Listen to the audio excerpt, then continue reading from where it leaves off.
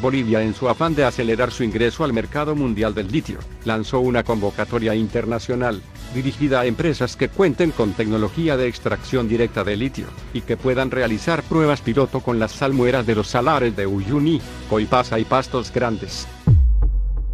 Hasta el momento se cuenta con 19 empresas tecnológicas, provenientes de Europa, Asia y Estados Unidos, las cuales serán evaluadas en función a su experiencia, y con las que cumplan los requisitos se firmará un memorándum, según el viceministro de Altas Tecnologías Energéticas, Álvaro Arnés.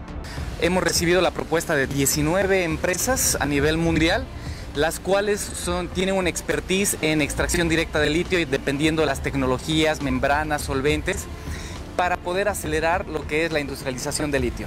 Ahora, ¿qué va a ser el siguiente paso? El siguiente paso es evaluar su experiencia, su conocimiento y también tener una base científica de lo que está haciendo la empresa, y a partir de ahí nosotros generaríamos un memorándum de entendimiento y también de confidencialidad para poder trabajar con ellos. Y, ojo, YLB como empresa estatal va a certificar esa experiencia.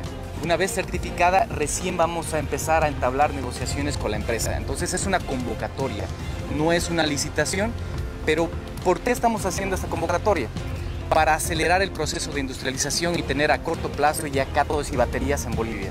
Porque sin esto estaríamos hablando inclusive por encima de los 2027, 2028, este escenario. Con esto estamos acortando los tiempos, por ende el tema monetario, financiero, que queremos entrar a esa curva de venta de vehículos eléctricos a nivel mundial.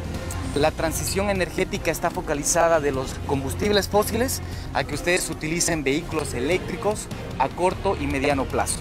Entonces, ese es el escenario, y el beneficio, aparte de lo que es el tema de acortar plazos, es también medioambiental.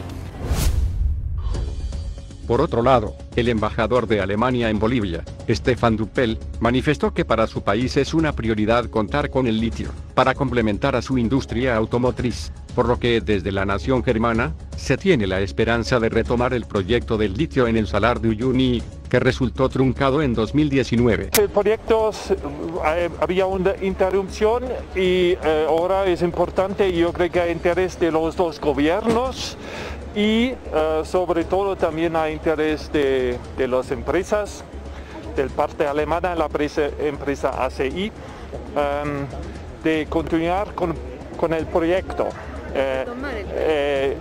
¿Perdón? De retomar el proyecto. De retomar el proyecto.